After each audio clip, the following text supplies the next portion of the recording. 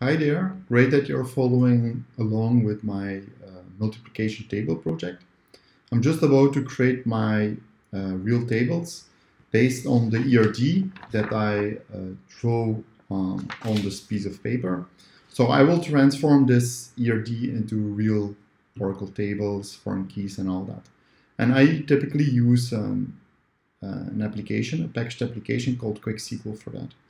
So let's run QuickSQL, and I will look at my ERD and I see, for example, I need a table called role.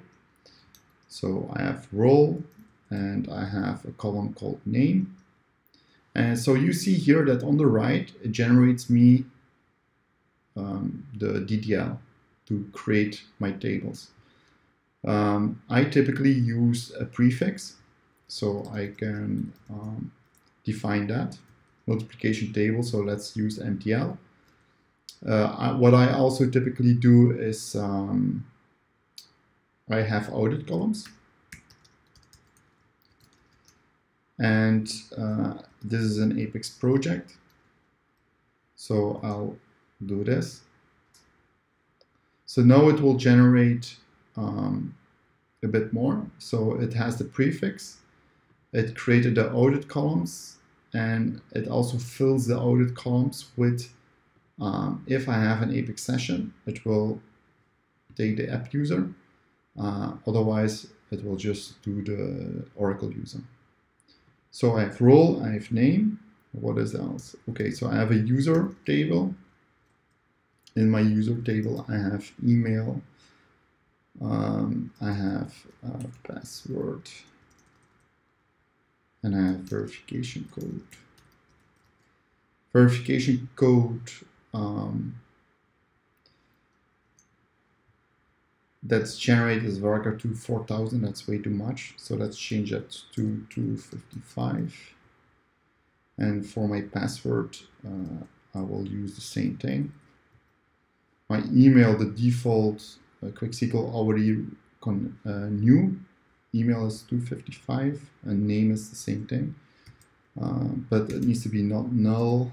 I always wanted lowercase and it has to be unique.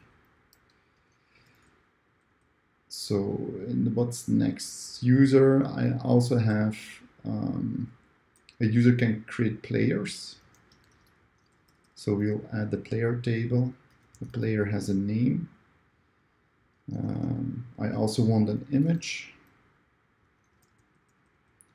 and an active flag. That should be varchar2 1. Okay, so let's see what it created. So player, name, image. But the image, that should really be like a blob and like mine type and all that. And QuickSQL has a nice tool called file.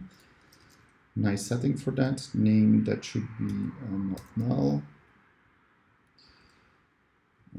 Active varchar2 1, but also a check constraint. I only want values yes and no in there. And I want a default of yes.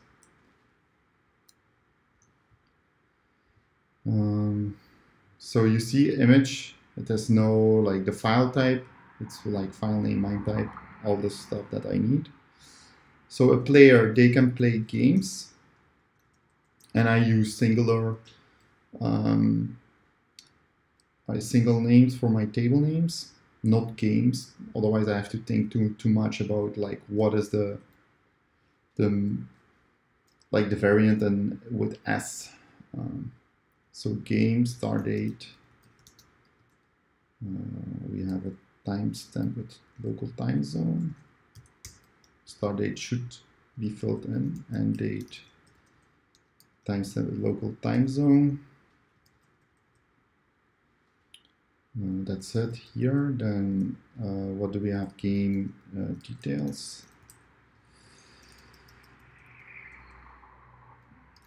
Order number. So that should be a number.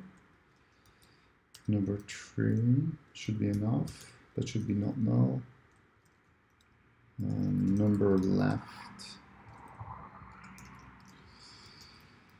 2 should be not null either. number on the top, number 2. What else do we have? Response time. It should be number 5, I think. You don't have to align it, but I like this a bit better. So response time, mistakes. I don't think they will make more than 99 mistakes in one round, but so then we had the concept of team. The team has a name. That should be not null. The template should be a file, because I want later on that they can, per team, that they can add like their own template and then some preferences. Okay, then what do we have else? So we had, I have most of it now, but I need a table in between player and team. So we need to add a player, team. So we need to add this table, the ID, that should be not null, and from team we need the ID as well, not null. Okay, let's see. I think it created that. So player team, and it's created a reference to the other table, so that looks good. So I think we are almost there. Let me create a view as well. Team view, and that should go to player team and player team.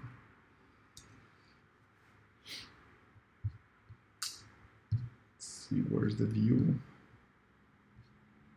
Okay, so here's my view, player team view. So that looks good.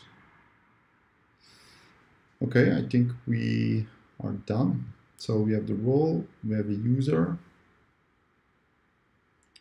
we have the player, the name, the image, we have game start date and end date, game details, order number, we have the team, the template, preferences. Yeah, I think we are good. So if you don't know, so it takes a bit of time to understand, to get used to this syntax. If you don't know it, you can just hit this syntax example, and then here are some examples, the data types that you can use, and all the different things. There's one thing I'm missing, for example, with unique. I typically have a unique constraint on multiple columns. So I'm not sure yet how to do this. It's not documented. Maybe there's an undocumented feature that I'm not aware of. Here are my settings. So I typically use the settings defined here, but you could add it here as well. So I can make some changes here, but I'm not going to do it. So we can save this. So we saved it, and we can now copy. We can just copy this, version control it, or I can copy this and then run this in my new schema. So I will create a schema, create database schema. Oh, my session expired. Let's run again. So create database schema, multiplication table schema. Multiplication table. Hello, X from Oracle Apex. Define a new dedicated table space.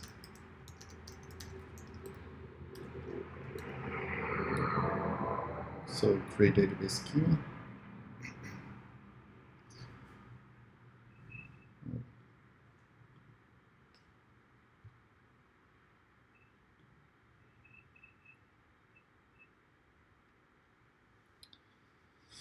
Okay, so this is done. So let's see in SQL Developer if I see it.